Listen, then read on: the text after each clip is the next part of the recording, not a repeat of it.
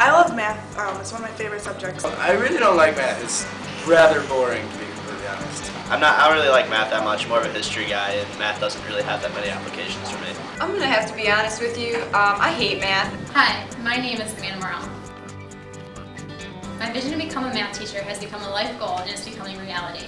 My most difficult challenge was to zero in on the age of the student I most wanted to work with and subject matter I wanted to teach. Math. Math. I have a strong desire to make differences in children's lives. I feel my passion for teaching math would be enhanced by building a comfortable environment in the classroom where I can help students master the math material. I want to help children expand their learning horizons by helping them to believe in their ability to achieve. You know, you can always work towards an answer, and there's always a goal to work towards, and it just is really satisfying when you get the right answer. So that's why I love math. I feel that one of the most important aspects to my students' success in the mathematics classroom is their long-term retention. In order to better myself as a mathematics teacher, I feel that figuring out the answer to my question will help my students' success tremendously. So here's my question. What factors promote long-term retention in the American high school mathematics classroom? So what do I mean by retention?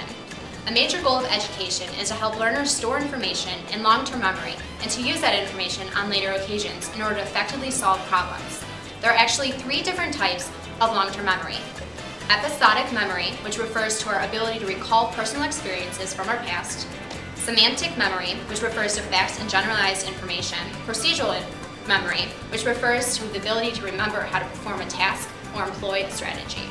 I'm more of a visual learner. I like it when teachers do examples like on the whiteboards, or if I come in after school or something for extra help, that always, I like the one-on-one help from teachers. Take team tests before an actual test, working with other people, helps me know what I didn't know before the test. In order to organize my research, I broke the factors into 3 categories. Number 1, teaching strategies and techniques. Number 2, classroom environment. And number 3, brain memory and process. So my first category, which was teaching strategies and techniques, would be the teaching style, the style of the teacher and how they teach.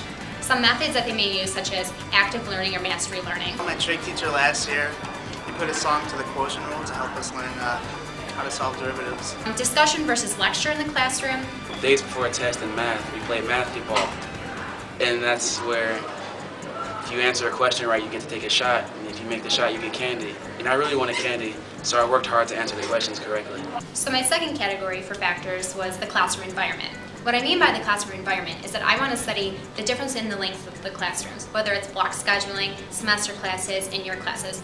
I also want to look at the number of students in each class, if this truly affects, the student to faculty ratio. So my third category was brain, memory, and process.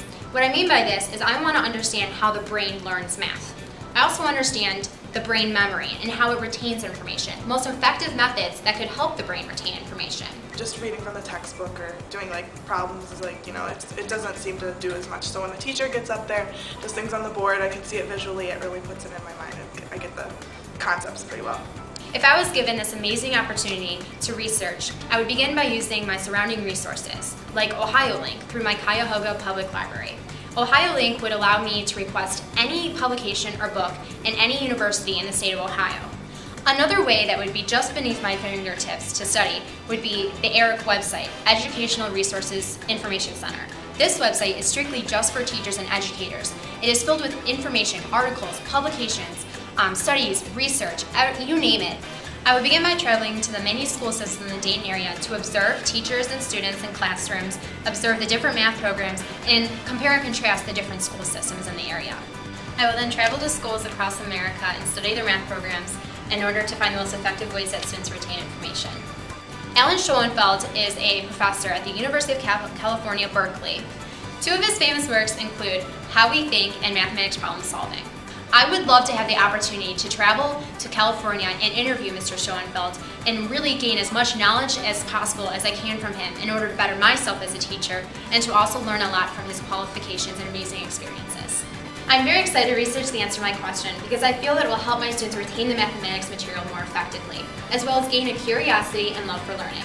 I hope that it will not only assist me to become the best teacher I could possibly be, but to also be used as a great resource to American high school mathematics teachers and the mathematics programs used in school systems across America.